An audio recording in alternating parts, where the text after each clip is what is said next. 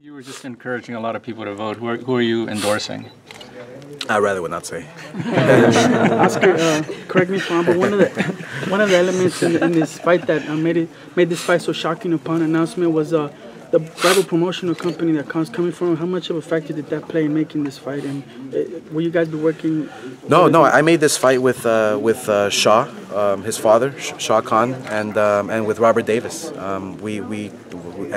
I mean, the real reason how this fight got made, I sent over a tweet to Amir Khan. Yeah. I direct messaged him and I said, "What do you think about fighting Canelo?" And he told me, "Give me 2 days, give me 48 hours." 48 hours later, I'm in. I love it. And Amir Khan will tell you, look, I studied him, and I know I can beat him. I know I will beat him. So I mean, that's who Amir Khan is. I mean, he's unlike any other fighter out there that shies away from challenges. I mean, he will take on any challenge. What made you? You might have just answered it. What made you think of Khan? Was it really the Trump thing, or was it? I mean, it had something to do with it. Stick with that story. It did have something to do with it. But they're the biggest names in boxing today.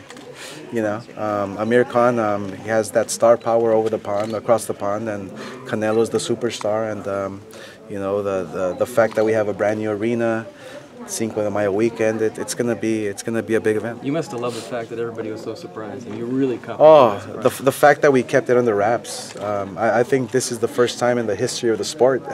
I mean, that we've kept such announcement under wraps. Even the insiders were like, yeah, whoa. I think I have to pat myself on that. Good job.